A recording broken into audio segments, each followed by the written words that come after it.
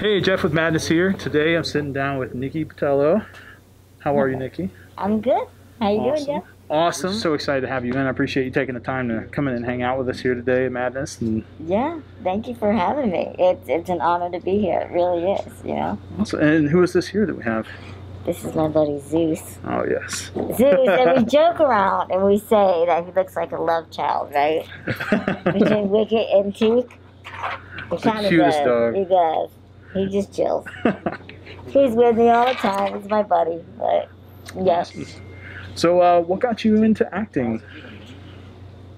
You know, I guess that's a good question. You know, I guess I was always very expressive as a child, right? Couldn't say that. And enough that my mom, I guess, knew to like pursue that creative outlet, you know. Absolutely. But like, I mean, mom was like, look at, he's resting his hand on my arm. He loves that. He'll find it everywhere. Like, does that look comfortable? No, but he makes it look like it is, right? Feels close, yeah. But yeah, you know, my mom would blast the music and we'd rock out and dance, Saturday Night Fever on the front lawn. So I always kind of had some theatricalness in my blood, I guess. Sounds like it, yeah. But I just kind of, you know, in school pursued that avenue, school plays, etc. Yeah. And then in high school, my high school drama teacher got me an agent.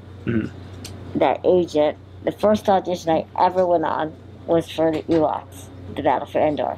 And my agent said, oh, you know, I'm just sending you on this audition for the experience because they're not going to hire you because you're a kid and they have child labor laws, you know, etc. So I'm like, okay.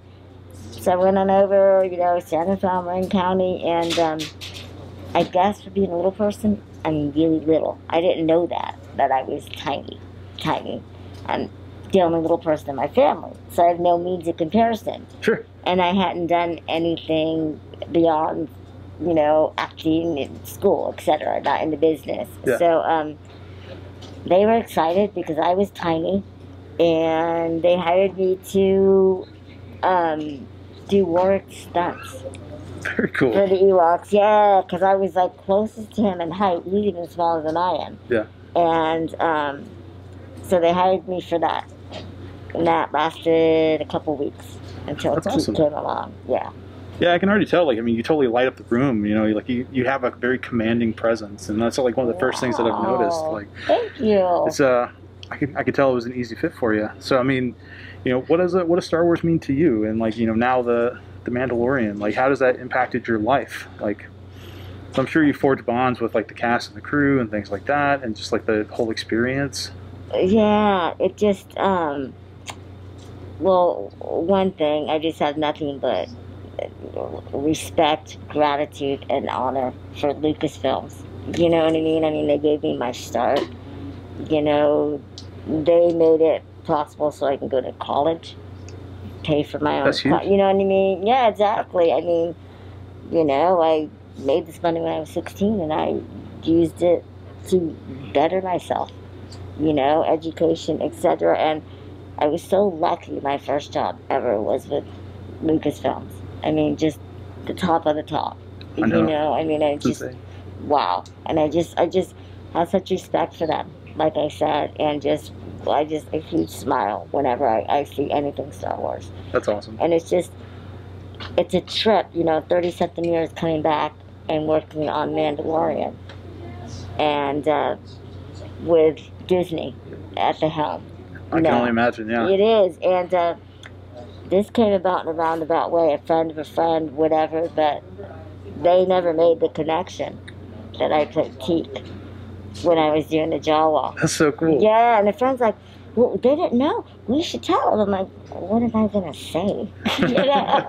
Hey, you know, but it kind of just shows the difference, you know, the changing of the guards and everything like that. Like, just a whole other world. Same characters and story and etc. The saga and tradition continues, but just a different experience. Yeah. And it's cool too, is I feel like it appeals to all generations. There's something just universally appealing about the franchise, and it just like the fandom is so strong too, that where it's just like it's one big family, and like, I mean, you can pick up right where you left off with people, and it's just, it's just something really cool. And I mean, especially with the Mandalorian being like a whole new audience and like a whole new generation of people getting into it. Yeah. And like, it's got to be cool to be a part of that as well.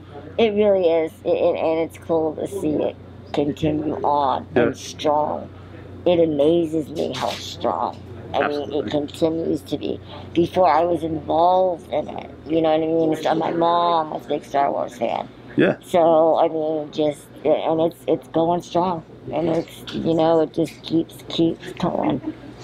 Do you have a favorite story from set, or like favorite moment, or like a really cool experience that you had while you were on set? Oh my God! I'm sure there's pick a ton. Pick a day, pick a character, pick something. I'm all, I don't know.